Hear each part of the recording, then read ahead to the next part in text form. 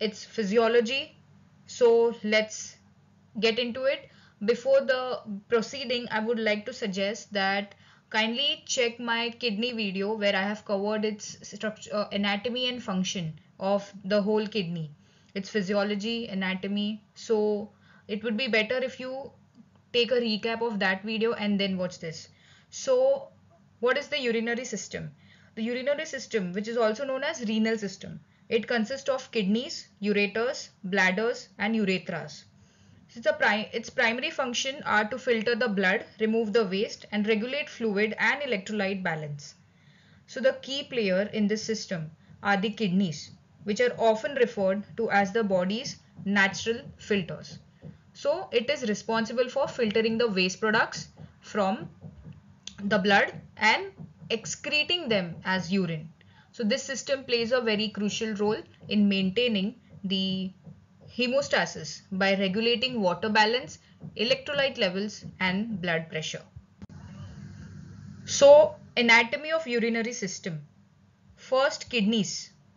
It's a two bean-shaped organs which is located on the either sides of the spine, which is responsible for waste products and producing urine.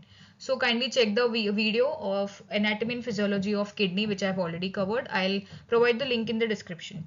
So I'll do a key term recap of kidneys.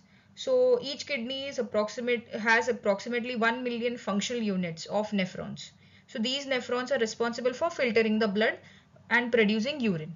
So nephron is the basis. Okay, so let's break that process. First, glomerulus. It's a part of nephron. Glomerulus, blood enters the nephron through the glomerulus, a network, which is a network of tiny blood vessels. Here the blood is filtered and the waste is segregated. So along with some water and nutrient pass into the Bowman's capsule. From there, we have proximal convoluted tubules, loop of Henle and distal convoluted tubule. So the proximal convoluted tubules, which is also known as in short PCT, the filtrates moves into the proximal convoluted tubules where essential nutrients and most of the water are reabsorbed back into the blood streams. From loop of Henle, next it enters the loop of Henle, which creates a concentration gradient that allows for further water reabsorption. Then we have distal convoluted tubules, which is also known as in short DCT.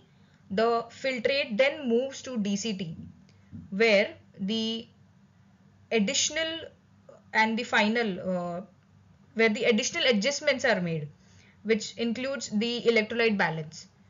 From there, the collecting duct. Finally, the filtrate enters into the collecting duct where the final concentration of the urine occurs based on body's hydration status.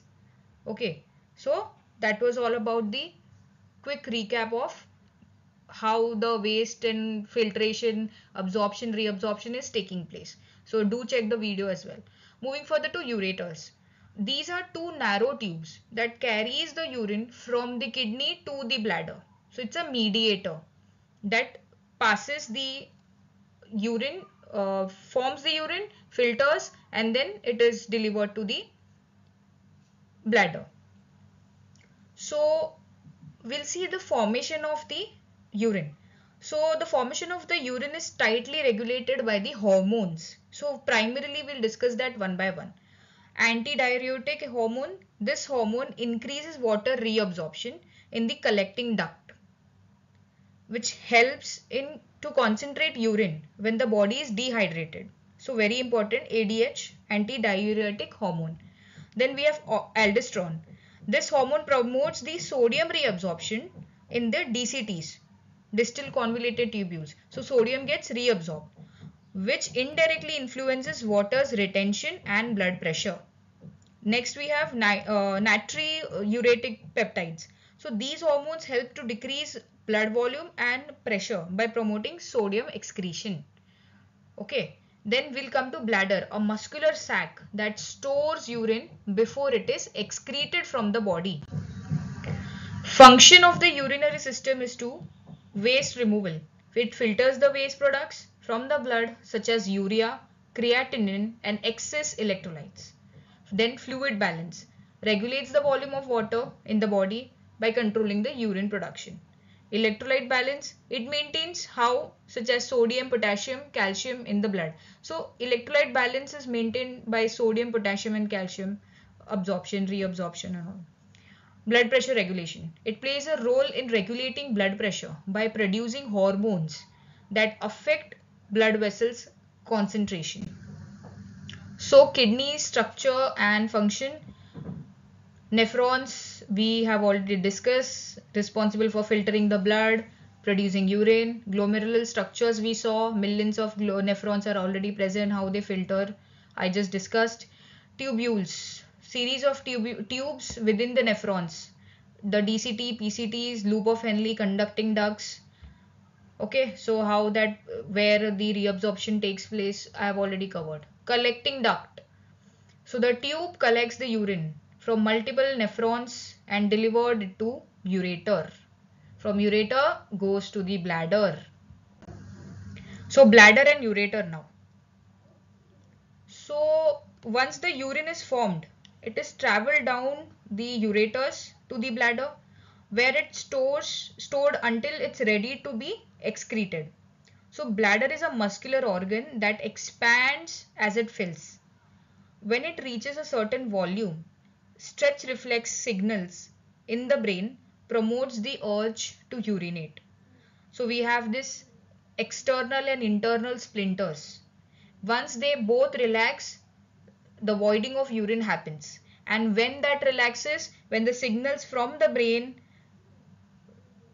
comes down, for the command from the brain comes that we have to relax it, then it gets relaxed. How that signal comes? By the stretch receptor signals. Okay, so it's a muscular sac which holds the urine, and it also responsible for excreting or voiding the urine. Urethra, a tube that carries urine from the bladder to the outside of the body. We have sprinters, just now I mentioned internal and external sprinters, so muscles that control the flow of urine from the bladder. Okay, so that was how the kidneys filter, reabsorb. From ureter it comes to bladder. From urethra the splinters play the role, brain stretch receptor signals are activated, urine is voided. All that physiology and function we saw, how the step by step function, formation, voiding is done by the kidneys and bladder in conjunction. So urinary formation and excretion, filtration we saw, blood is filtered in glomerulus, removing the waste products, excess fluid. Reabsorption, secretion and excretion, where the urine is collected in the collecting duct and transported to the bladder for shortage and eventually excretion. So common disorders here we have is urinary tract infections, UTI is written in short in medical papers, UTI. So it's a bacterial infection of the urinary tract which causes pain, burning sensation while urination and frequent urination as well. Then kidney stones, hard deposits of minerals that form in the kidney which causes pain, blood in the urine and even sometimes nausea is felt by the patient. Then kidney failure, a condition where the kidneys are unable to filter waste products from the blood requiring dialysis or transplantation. Then urinary incontinence, involuntary leakage of the urine while sneezing or coughing, wherever there is increase in intra-abdominal pressure and the person is having urinary incontinence, there will be involuntary leakage of the urine. So this occurs due to various factors including age, pregnancy and medical conditions. So we'll do a quick recap. The urinary system plays a crucial role in maintaining our body's internal environment by filtering the blood, regulating fluids and electrolytes, and excreting the waste. So understanding this system not only highlights its importance but also sheds light on many health conditions related to kidney function. If you found this video informative, please give it a thumb, subscribe for more content. and hit that notification bell so that you never miss an update. Let me know your thoughts and questions in the comments below. Thanks for watching and see you next time. God bless you all.